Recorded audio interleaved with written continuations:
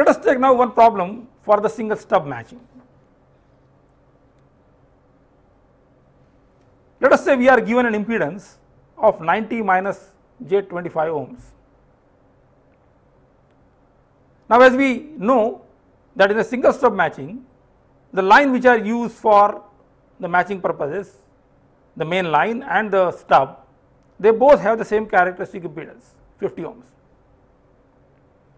So, the parameter which are to be now calculated are the length of the transmission line L1 that gives the location where the stub is to be introduced on the main line, and the length of the stub Ls.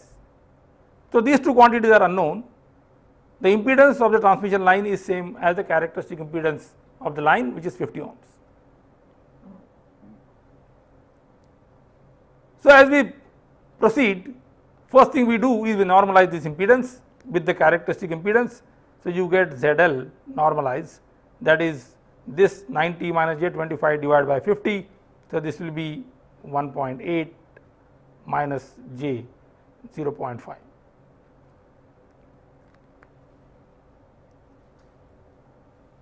Remember now that this is the impedance. The stub is connected in parallel with the main transmission line. So, as we have seen earlier, whenever we have a parallel connection, the dealing with the admittances is more appropriate. So, first our task would be to convert this impedance into admittance and then carry out the single stub matching in terms of admittances. So, now we proceed as follows. Firstly, we consider the Smith chart as the impedance Smith chart.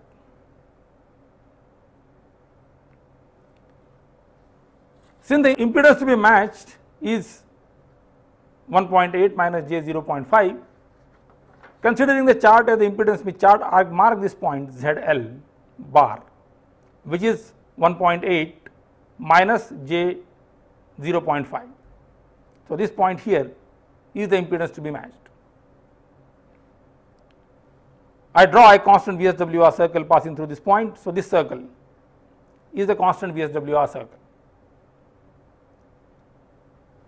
Now, since we want to do the further calculations in admittances, first we convert this impedance to admittance. And as we have seen earlier, if I take a diagonally opposite point of ZL bar on this constant VSWR circle, then I get the normalized admittance at that location. So, this point, diagonally opposite point Q, gives me a normalized admittance corresponding to this normalized impedance. Let us say that normalized load admittance is GL plus JBL. So, essentially our single stub matching starts from here. This is the admittance which is to be matched by using a single stub matching where stub is connected in parallel with the main line. As we have seen in the single stub matching, the first is I move by a distance such that the resistive part of this admittance becomes unity. That means the conductance G1 that get transformed to the unity at this location.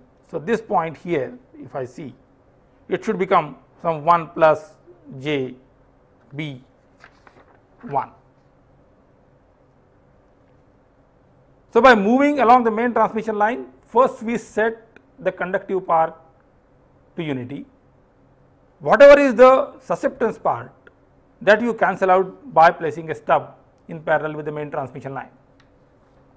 So, here first we move on this constant VSWR circle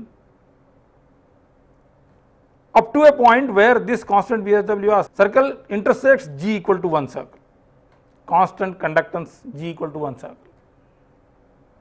So, this location here, this point now, which is given as R, this point is R.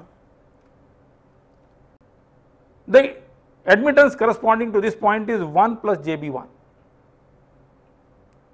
How do I get the length or the location of this point? I just draw the radius vectors passing through these 2 points. That is the length which is L1 on the main transmission line. So, again I can read off the values of the length which are marked on the Smith chart. So, this location corresponds to 0.032 lambda, this is 0.152 lambda. I can get a length L1 which is 0.152 minus 0.032 is equal to 0.12 lambda. So, the location of the stub is 0.12 lambda from the load. Second thing we have to find out is the length of the stub, and for which this JB1 susceptance has to be cancelled. So, the stub has to introduce a susceptance of minus JB1. As we do, we take the mirror image of this point on the constant VSWR circle, find a constant susceptance circle passing through this point, take the outermost point on this circle.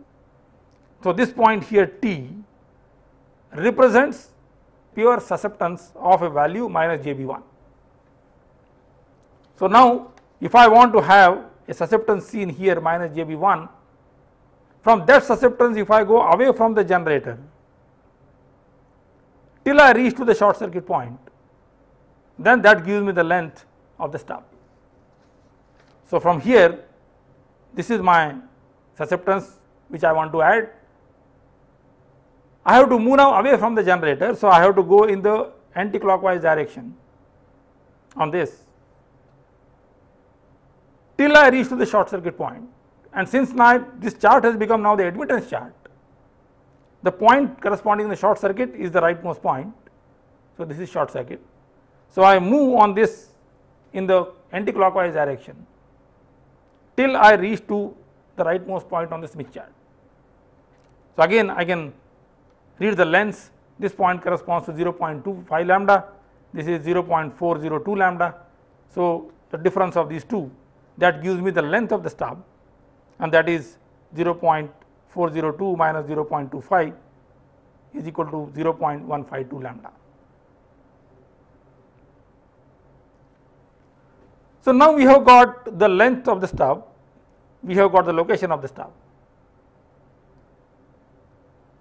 So, in a single stub matching, if the impedance is given first and if the line is connected in parallel with the stub, then the first step is to convert the impedance into admittance. Beyond that point, read the chart as the admittance chart, do the movement on the constant VSWR circuit on the admittance chart. While calculating the length of the stub, remember, since the chart has become admittance chart, so the short circuit point is the rightmost point on the chart and the open circuit point is the leftmost point on the chart. So, move on the chart from the reactance value which you want to match up to the short circuit point, and you will get the length of the stub. So, these are some of the problems which can be solved very easily with the help of the Smith chart.